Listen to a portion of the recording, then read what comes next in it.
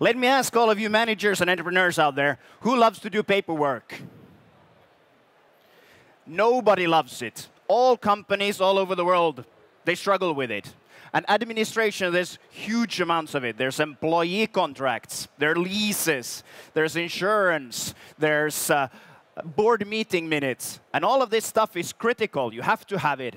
You need it for audit, you need it for due diligence. And you might think that your accountant can help with this. And they would probably love to, but they don't have the tools to do it. So what we have built is a platform that the SMEs can create these documents for themselves.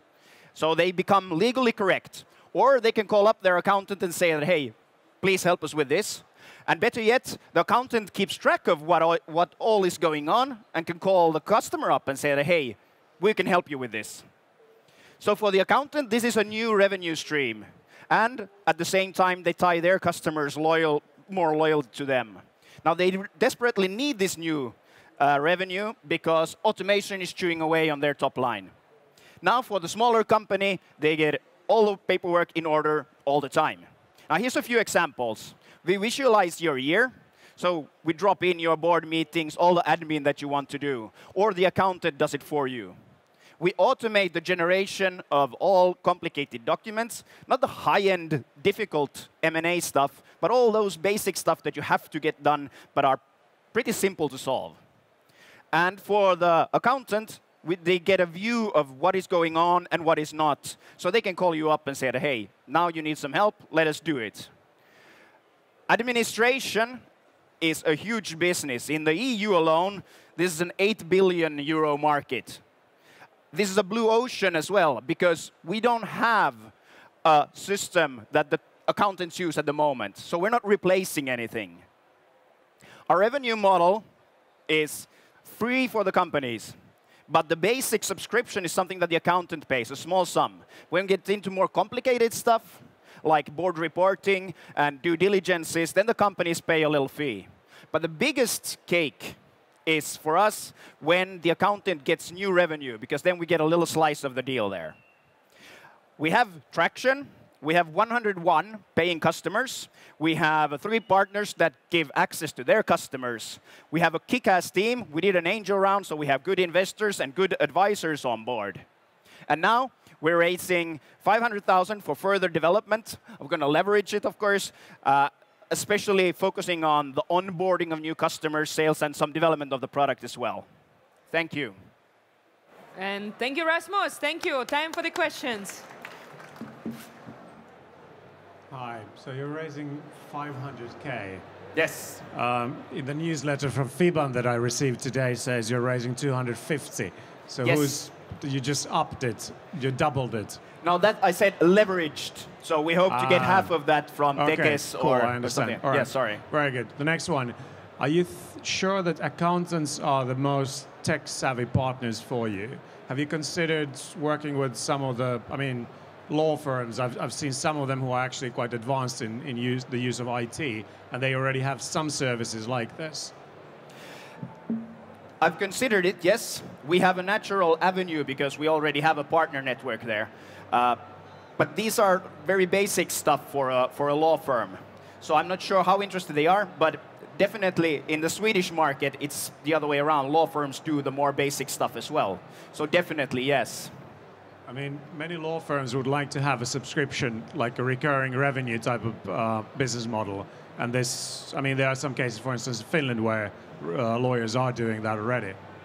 And some of the accountants don't want to do stuff like this. In that case, yes, it's the revenue for somebody else, which is most probably a law firm. Two quick questions. So one, how automated is the kind of document creation piece? And 2, where are you getting the content from? So are you partnering with law firms to make sure that even the board minutes are legally binding and everything's correct? So how much does it have to be tailored each time? And then the second one, where are you getting the content? Yeah, so we have legal help on board. So that's part of the team. Most of this it's basic stuff. It's 80% that does like all most of it. So an employment contract, in most cases, is very simple. So yes, we fill in the details of the law stuff, and then you have like the name and whatnot that is missing. And we can tailor that for each market and for each language. So it's separate from the platform itself. And those parts that are more complicated, they are separated out, and it goes to the law firm. They can comment it, correct it, and it comes back in, and it's a part of the contract or part of the board meeting minutes. Are you going to rate the suppliers' quality control? Oh, that would be so nice.